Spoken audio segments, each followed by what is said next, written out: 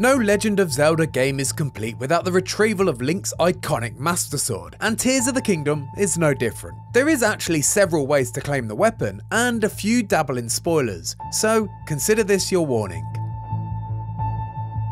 Despite there being several methods, they all amount to the same thing, which is the removal of the Master Sword from the head of the giant light dragon roaming around Hyrule. If you're lucky enough to stumble upon the magnificent beast during your playthrough, then feel free to launch yourself up there and claim the Master Sword whenever you see fit.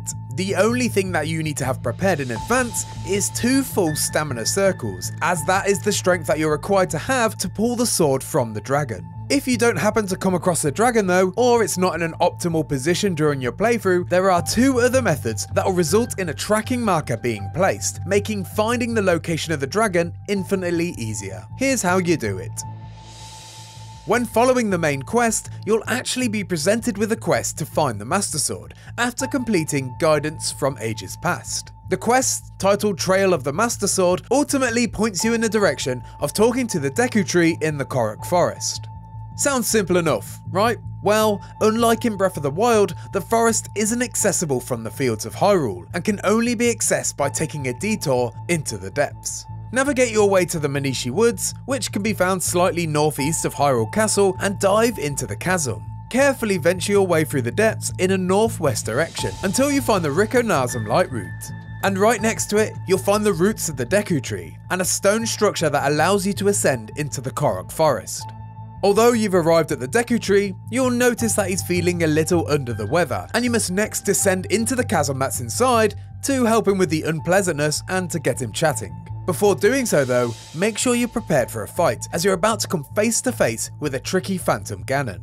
Hit the Phantom Ganon with everything that you've got, and once he's defeated, you'll free the Great Deku Tree from his severe case of gloomy guts. Return to the tree, and he will now be willing to share that exact location of the dragon and the Master Sword. The other method also involves receiving an exact location for the Light Dragon, and is achieved by finding all 12 Dragon Tears that are located around Hyrule. The Dragon Tears are sourced by finding the geoglyphs, the giant imagery that's shaped into the lands that you've no doubt noticed already. For exact locations of all 12, keep watching to the end, but once you find them all, along with being treated to memories of what happened to Princess Zelda, you'll also be given the tracker for the dragon for you to once again land onto it, and, providing that you have 2 full stamina circles, claim your rightful property.